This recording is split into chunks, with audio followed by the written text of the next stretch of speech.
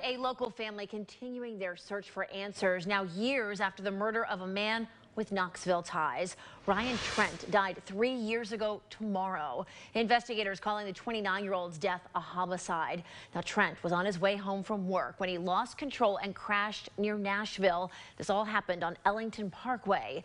Authorities later revealed that he was shot in the head by someone driving past him. Well, that happened between the early morning hours of 12:45 and 2:45.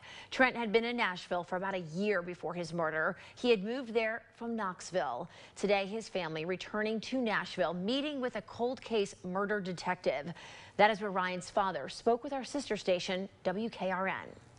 Some of it was old news or things that they had looked at before, but, you know, fresh ideas. I've put some of them in their mind to reevaluate it.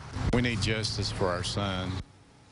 Now, his family also saying today they hold on to hope that someone knows something that will help investigators crack this case. There is an $11,000 reward for information leading to the arrest of those involved with Trent's deadly shooting.